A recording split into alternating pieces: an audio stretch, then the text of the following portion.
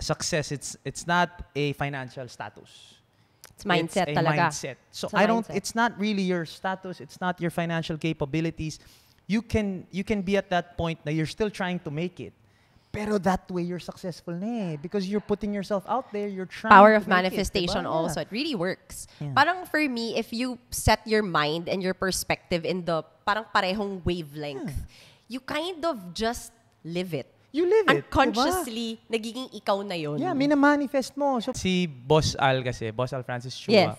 boss ni Aldo ngayon, sa kanya ko talaga na nakuha na nung na-meet ko siya, sabi ko, because before, nung nakikita ko na siya from afar, idol ko na eh. Kasi idol ko talaga yung mga successful na mayayabang na maaangas. Parang, so this is the man I wanna be. Oh, like ito yung gusto ko. Yeah. So when I met him, finally, I was able to talk to him. Nakita ko na parang, palabas kami ng San Juan Arena. I'm sure you've been to San Juan Arena. Sabi niya sa akin, Camry lang dinala ko today. Kasi, coding yung mga ganyan-ganyan. Ang Camry lang yung dinala mo. So, nung nakakausap ko siya ng gano'n, I'm like, gusto ko maging ganyan. Hindi niya niyayabang. Yeah, I wanna be able to say that. Yeah, and hindi niya niyayabang. That's just natural for him. Yun naman talaga dinala ko. Ito na yung lowest end car ko eh. I believe in yung sinabi ni Steve Harvey na when you travel, subukan mo mag-business class. Kahit one time. Like, spend a little bit more. Even if medyo masakit siya ngayon, just spend a little bit more. Go try business class. There's something sparks in you na, shit, I wanna be able to live like this. Yes, and when you sit Yeah. in business class and you experience everything business class, the next travel that you have, kaya mo pa bang lakarin, lampasan yung business class? Totoo. It's some people Na-experience mo na eh. experience mo na Babalik eh. ka pa ba? Oo eh. So, mag-on sa'yo yun na parang open-minded ka na ay, ito pala yung success na gusto ko. Because success is it's subjective. I believe it's subjective. Some I believe people that look too. at it money, some people family, relationship, achievements, passion. So, iba-iba yan eh. So, but if you reach that success na experience mo yung success, naturally yung standard mo akit. Yes, totoo yan. Diba? So, and it's nice to have a goal. I totally understand how you feel. First time kong mag-business class with my own money, no, nag-Italy ako noong October for my 30th. Yeah. That was my gift for myself. And I told myself this, hindi ako pupunta ng Italy pag hindi ko kayang maka-afford ng business class. Diba? At hindi rin ako pupunta ng Italy kung kailangan ko tipirin yung itinerary ko, yung pagkain ko. Pupunta na ako ng Europe eh. Nandun ako eh. Nandun ka ni. So kailangan I will eat the best pasta, the best steak, the best wine. Mo. So sabi ko, hindi ako pupunta doon ngayon. Kasi kaya ko, kasi pwede naman ako mag-economy. Hindi. Pwede naman. I want the full experience. Yeah. And it took a while So, for delayed me. gratification. And you know what? It was the best feeling. I cried when we landed because I felt this sense of achievement that Nagawa mo na. nagawa ko to. I did this. I feel like the limit should not come from us eh. Like, I I really believe that. don't see a limit. Like, people say, ano yung end goal mo, Tito Mikey? Wala. Para sa akin, you just put your head down. The end goal is what's there in the end. So, it's not about the result eh. So, let's say we both go through this process and we all try our best every day, sipag tayo. When we both call it quits, okay, tapos na ako mag-work, your level is, let's say, you're here financially. I'm here. It doesn't matter. We went through the same process. So para sa akin talaga, hindi siya yung it's not the amount you make or the achievements that you accomplish. It's the sipag that you put in. Exactly. So para sa akin, basta lahat tayo nagsisipag, that's it. So walang, ako mas mayaman dito. Hindi. Pare-pareho tayo nagsisipag. So pare-pareho tayong kita-kita sa taas. I always say kita-kita sa taas. And I always tell everybody, life is what you make it. So if you always limit yourself na hanggang dito lang ako, hanggang dyan ka lang talaga. Diyan ka lang talaga. Diba? So So dapat pag sasabihin mo sa sarili mo na ito yung gusto kong makamit, you go after that. And failure is a part of life. Kahit anong gawin mo sa buhay. But pag nag-math test ka, putya, lagi naman akong bagsak sa math. hindi ko masasabing tanga akong tao. Hindi ako bobo. Hindi ako magaling sa math. Baka mali lang yung teacher. mali lang yung mali teacher. equation. Mali siya eh. Diba? Pero baka yung space lang. You can be failing in this industry or something. Yeah. Maybe you just have to find your... But excel somewhere else. Yeah, excel somewhere else. Parang for me, pag hindi ka kasi nag-fail, hindi mo din nakikilala yung sarili mo or yung capacity hanggat saan mo kaya. The first time they asked me to cover a basketball game, yung commentator, I was like, ayoko. I felt like it was a downgrade. Like, honestly, like, basketball player ako. Magaling ako. Ako yung nasa court.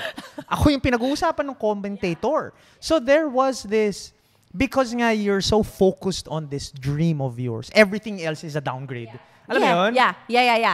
Oh my God, I believe that. Even if it's technically an upgrade, everything else is a downgrade. This is what I want. So when they first asked me to do that, sabi ko, And then I did it, na-enjoy ko. But I was still in denial because hindi basketball player. Kasi pinagsabay ko eh. So I was like, hindi masyado to kasi dito ko eh. Ito ko eh. So ayoko mawala tong basketball player because I felt like that was success. And then, pinag-audition pa nga nila ako sa Mix VJ because they saw that potential in you. I didn't because I was so close to basketball player. The influencer tag is so thrown around so easily. Yes, and everyone is an influencer parang nowadays. Ngayon kasi ang influencer is given to those who have followers. Yes, diba? Pag marami ka followers, influencer ka na. 10,000 ata, di ba? Pag umapa ka ng 10,000, micro-influencer ka na. And, I mean, obviously, technicality yun. But I really believe that influencing is a totally different level. Iba yung influence sa... Please educate. Iba yun. Educate. That's why I don't like calling myself an influencer. If someone will call me that, then... Great. Ibig sabihin... What an honor. Kunyari, may magme-message sa'yo na I'm sure meron ka din na Tito Mikey or Ate Dani, may na-inspire ako dun sa isang episode mo to, natuwa ako, nagbago yung pananaw ko, then let it come from other people. But I'll call myself a content creator. Same. Because yun, profession. I really believe it's a profession. Yes. It's a profession.